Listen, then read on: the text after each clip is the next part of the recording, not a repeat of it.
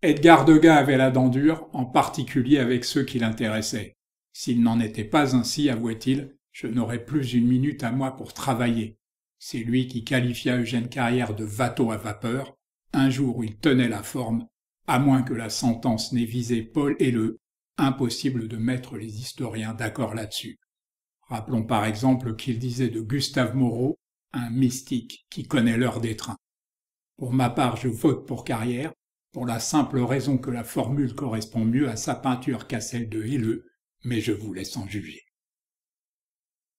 Précisons seulement qu'Eugène Carrière fut un intime des écrivains fondateurs du mouvement symboliste que Degas n'appréciait que modérément, intime sans que ceux-ci puissent d'ailleurs revendiquer l'avoir influencé.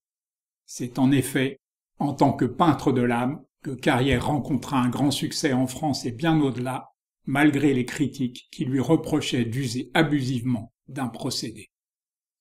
Ils n'étaient d'ailleurs pas tous d'accord sur ce point. Albert Aurier, qui fut le premier à deviner le génie de Van Gogh et Gauguin, écrivit dans le Mercure de France « Cette réalité écœurante, dont son âme délicate de poète eut souvent à souffrir, il s'efforce de nous la voiler, de nous la présenter baignée de mystère.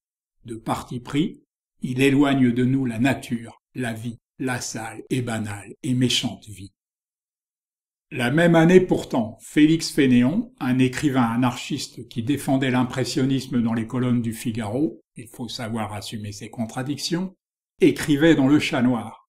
Trop de fois répété, l'émouvant sourire de cette peinture devient minauderie et commerciale estampille.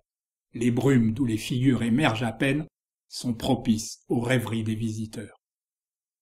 Pour Eugène Carrière, les choses sérieuses avaient commencé lors d'un voyage à Londres, quand il y découvrit les œuvres de Turner et Whistler, dont le moins qu'on puisse dire est qu'elles le marquèrent durablement.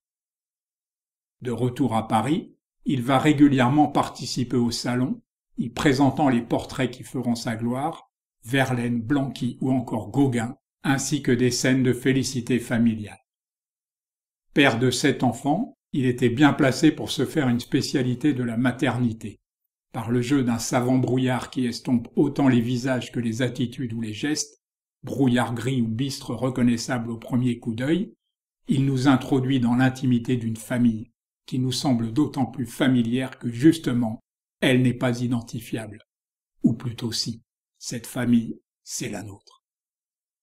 Ce désir de paternité le poussa aussi à fonder une école, l'Académie Carrière, située rue de Rennes à Paris, dans un Montparnasse qui n'avait alors qu'un lointain rapport avec celui d'aujourd'hui, école qui vit passer Henri Matisse et André Derain, entre autres peintres devenus fameux. Pouponnière du fauvisme, l'Académie Carrière eut aussi la particularité d'être l'un des premiers ateliers mixtes de la capitale. En 1904, lors d'un banquet organisé par la revue La Plume, dont les locaux étaient situés à proximité rue Bonaparte, Eugène Carrière fit un discours qui en disait long sur sa philosophie. L'homme est maître de son destin. Il peut découvrir son image dans ses semblables ou se complaire à la satisfaction passagère des apparences. Les poètes ont le sens du vrai chemin. Ils savent les réalités invisibles que la vie nous dévoile au cours de notre labeur. Les œuvres peintes de Whistler, dont Carrière avait fait la connaissance lors de son voyage en Angleterre, lui avaient fait une impression extraordinaire, comme on put le vérifier dans son travail, durant plusieurs décennies. Mais dans les dernières années de sa vie, en particulier dans ses propres portraits, c'est Whistler qui avoua, pinceau à la main, si je puis m'exprimer ainsi, combien cette impression avait été réciproque et combien lui-même avait pu être influencé par Eugène Carrière.